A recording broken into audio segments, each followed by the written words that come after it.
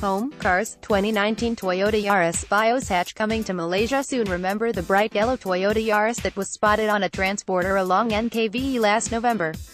Well, this piece of news came straight from the horse's mouth. UMW Toyota Motor has confirmed that the Vios hatchback will in fact be introduced for the Malaysian market, and it will arrive within the second quarter of the year. The big news is that it will be locally assembled at the newly built Assembly Services SDNBHD ASSB plant in Bukit Raja, Klang, where the Vios facelift is also made.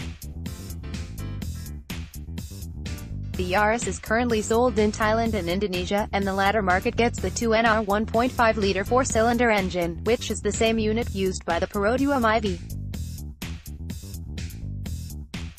Fitted with DOHC and dual VVTi, the engine produces 107 PS and 140 Nm of torque. In Indonesia, it's available with a 5-speed manual or CVT, although it's very likely that we'll only get the latter. Other than that, not much else is known, save for the fact that it's coming. There's no mention of pricing, either.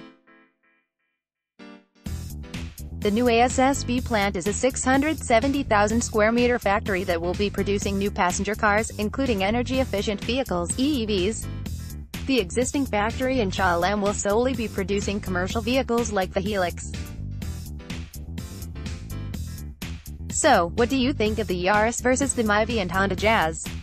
Gallery, Indonesia spec Toyota Yaris Gallery, Thai spec Toyota Yaris previous post, AA90 Toyota GR Supra to be launched in Malaysia this year next post, Toyota Yaris SAH Masak Malaysia, Pemasangan CKD di Bukit Raja, Jangka Dilankarkan Suku Kadua Tahun ini Copyright 2019 Driven Communications SDNBHD.